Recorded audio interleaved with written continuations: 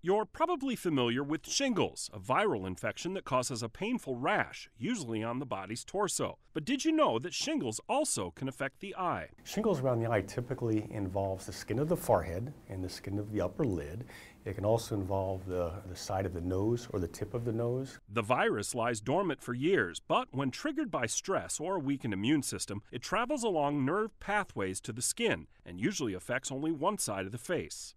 You can almost draw a line right down the middle of the forehead when you get the rash. In addition to the telltale rash or blisters, patients often will have pink eye, swelling, or even blurry vision. It can be very painful, but when it's around the eye, it's really a dangerous problem. The complications in the eye can last for a long time. The key to overcoming eye shingles is quick diagnosis and aggressive treatment with antiviral medication. Your doctor will perform several dilated eye exams to monitor the health of your eye until the shingles are resolved. For the Mayo Clinic News Network, I'm Jason Howland.